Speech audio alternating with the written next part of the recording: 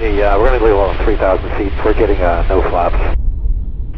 Okay, what do you need from me for Southwest 135? Okay, we're going to have to run some checklists, so we'll stay, maintain 3,000, keep his vectors in the area.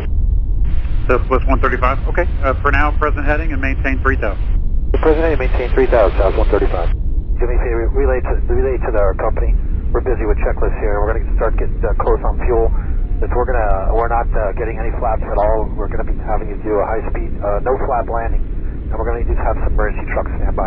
Okay, you're going to need emergency trucks standing by, and you need us to relay to the company that you're running your checklist there. Just let me know when you're ready to come in. Thank you. No flaps. We're not getting any at all. Roger. And then just when you have a moment, we need the fuel remaining and the number of people on board. 143 souls and fuel on board right now, 6.1. I'm sorry, say that again? 143 at 6.1 on the fuel. Thank you. Southwest 135, I'm still going to keep you in the box pattern. Just let me know when you want to come back in. Yeah, thanks for that. NorCal, Southwest 135. We're ready to commence with the approach.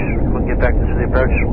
Southwest 135, turn left, heading 140, vectors final approach course.